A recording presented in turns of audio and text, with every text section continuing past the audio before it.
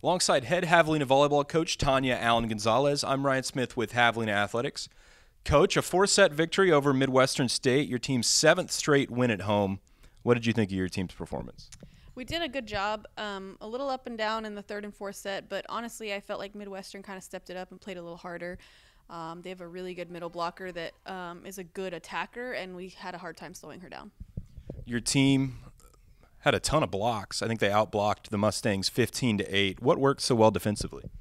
I thought we were lining up really well on the hitters today, especially early on. Timing was good. We had a double on just about every set, which really helps to increase the odds that we're going to get a block. And like I said, late in the game, we just got a little bit sloppy. We were in the net too much, and timing went away. And so I feel like once we fixed that, we kind of ironed things out. And today was the block-out breast cancer game, all the fans in the stands wearing pink. How meaningful is it as a coach to be able to have your team have a night like tonight where we can support breast cancer research? I think it's always important to instill in the girls, we're playing for something more. I think it's more motivational and just kind of helps them see big picture things. It's not just about volleyball. There's a lot of bigger things happening in the world. So sometimes it's nice to kind of take the focus off volleyball and think about something more important. All right. Thank you, Coach. Congrats on the win. Thank you.